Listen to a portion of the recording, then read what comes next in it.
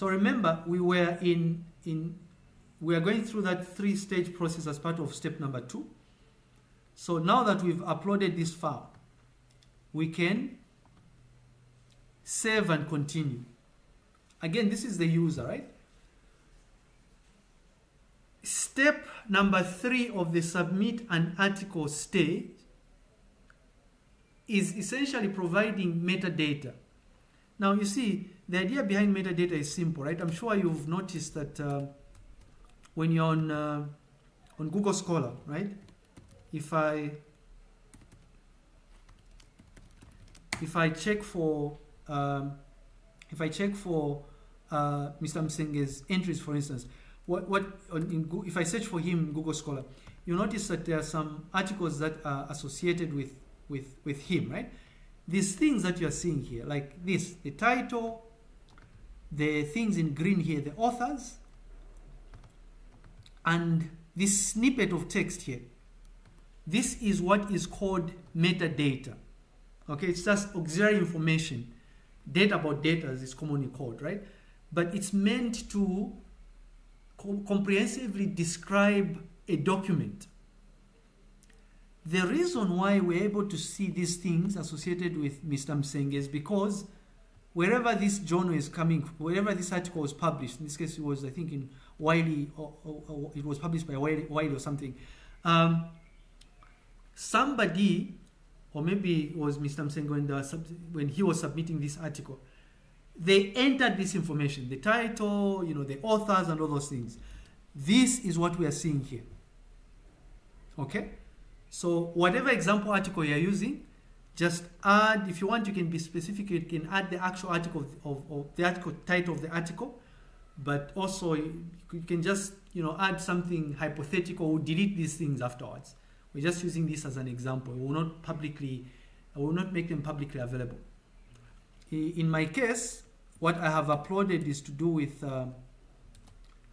this OJS. I'll call this online publishing using OJS. I'll just call this School of Nursing Sciences online publishing using OJS. That's the title.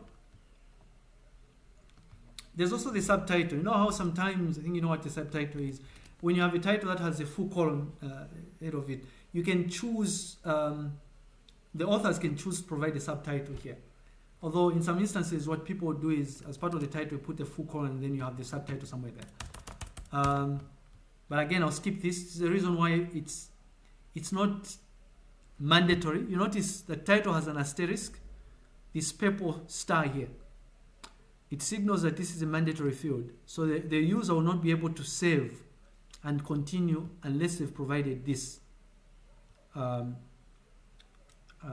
this value. And then you also have the abstract, right? So in my case, I'll just add something hypothetical. I'll just say hands-on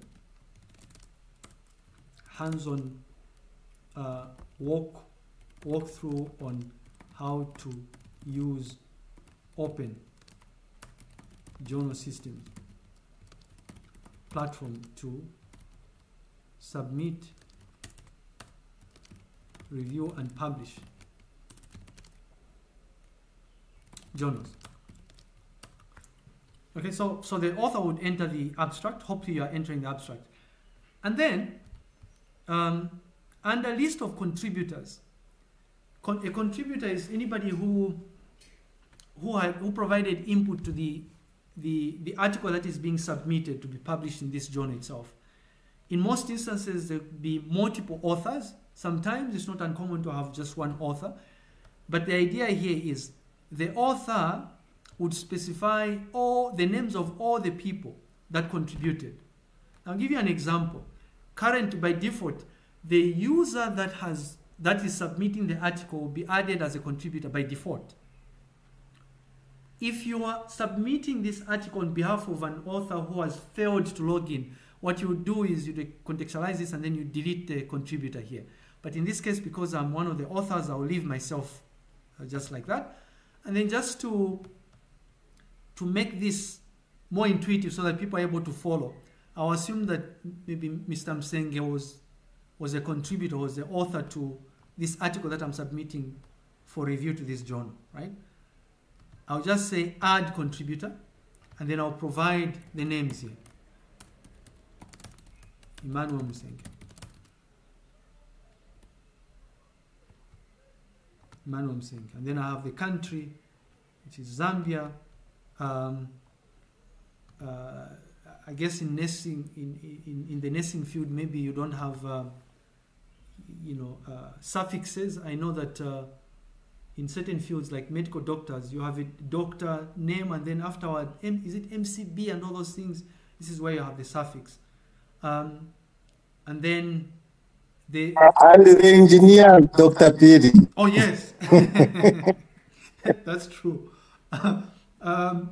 Yeah, I don't know about nursing if you have those things, but anyways, so you notice that these fields here, by default, these fields are optional, but if you want, you can make these mandatory for your journal. You notice some of these fields don't have like asterisks, right? Like user details, the suffix, the URL, the ORCID, affiliation, they don't have an asterisk, meaning that an author can omit these fields and just save this.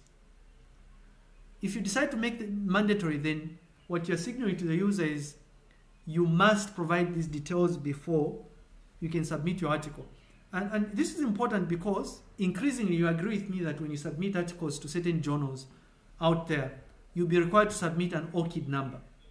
So what you can do is, for your journal, you can configure to say, we want all the authors that are submitting articles to our journal to have ORCID IDs. So they'll provide the ORCID number there. I know I have an ORCID number, I memorized it myself, but I'll just come here and just copy it. But these are all optional fields for now in your journal. Okay? And then the URL will just be a hyperlink. Most academics will have some URL that points to, is it maybe where people can find more information. By default, what most people do is they use a Google Scholar profile as a URL. But in our case, a reminder that we have UNZA. We have UNZA profiles, is it? Each one of us has an UNZA profile specific to your school, so you can use that. Right? In my case, I also have a profile on our research group website, so I can use this as a URL. Right? So I could come here and just copy this and just paste it as a URL. Again, this is not mandatory, so if a user doesn't have these things, they can leave them. Affiliation, in my opinion, should be mandatory. Right? You want to know which university or which hospital or which organization this particular contributor comes from. By the way, the details I'm entering here for Mr. Msenge, so I shouldn't have been entering mine here. I'll delete this, but I know his affiliation is University of Zambia. If you want as well, by the way, some of these can be switched off, so you can configure the journal that has been created for you in such a way that these things don't even appear. If you think the suffix is not important for your journal and the URL, you can disable this so that they don't appear here. If you think an author providing their biography is not important for you, you can disable these things as well. Right? So in this particular case, it says Emmanuel Msenge is a lecturer and researcher at the University of Zambia or something. Okay? And then more importantly, right, you notice at the bottom here, there's a mandatory field that says contributor role. You want to specify how exactly do they contribute to this. They're an author, maybe they provided, transcription services or something. For now, it says 2 options. You can configure this so that you add other options. Maybe there will be data collection and all that. In most instances, the role will almost always be that they were a co-author or something. So you choose author.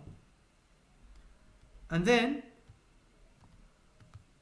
you specify at the bottom here, the author will be required to specify if that particular, contributor you've added, are they supposed to be the point of contact?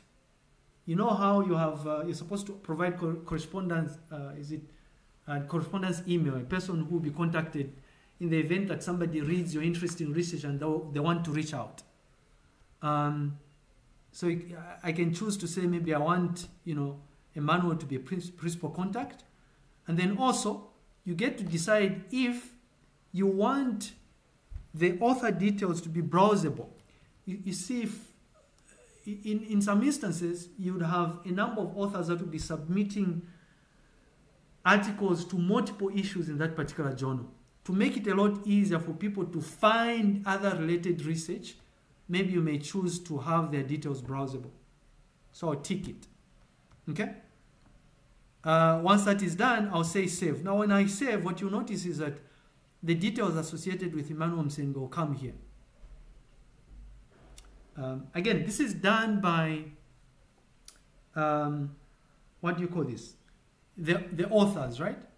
And the onus is also on the author to make sure that the order of the contributors is representative of what is in the actual PDF document. We all know that order of authors is important here. If the author realizes that the order is different, they can always reorder this by dragging and dropping like this. So Emmanuel in this case would become, you know, the the first author, and that would be the second author, like that. Okay. And then again, you notice here, right? Somewhere at the bottom here. So I've just, I was still adding, we're adding metadata, and we were adding metadata associated with a contributor. There are instances where you can have maybe even 5 authors, right? We were just looking up an example of an article that was co-authored by Emmanuel here. You'll notice that I think in this particular article, let's check here how many authors there were, but there are quite a number of authors, more than 2. So what that means is that you would have to enter metadata for all of these 4 authors, right? So you'd come here, if this was Emmanuel uploading or submitting this article for review in this particular journal, they would have to, by default their details would be added, but they would have to also add Charles Michelo's details by going to add contributor. Once done, you add Boyd Mdenda's details by going here, and then you add Alexi's details here as well. Once you are comfortable that, once the author is comfortable that they've added all the contributors, all the co-authors, they can scroll down here and provide things like keywords. Okay? So I'll just say nursing, maybe University of Zambia or something. And then I'll just say online publishing. And then that's it. So you'd have added metadata. Now you notice that there are certain key metadata elements that authors are expected to add here. You can expand on this if you wish, you know, but there's titles, there's the abstract, there's the list of all authors, they are called contributors, and then there's keywords. Under contributors, there are specific elements that you're supposed to provide: the name, the email, the country, right? And optional URL, ORCID, affiliation, and your biography, and an indication of what their role was. Hopefully this is making sense. I'm going to pause here before I save so that we can have people maybe share their thoughts or comments about this. I'm hoping that you are actually adding this, because it will only make sense if you add these things. And in fact, the next stage, when you are going to the review workflow, what I would want to suggest is, when you have the meeting next, we will exchange. So if I submitted this article as an author, one of you would have to be added as a reviewer to my article. So it will make sense if you're actually doing this as part of this hands-on walkthrough. All right. Unless if there are any thoughts, I'll ask that you click on save and continue.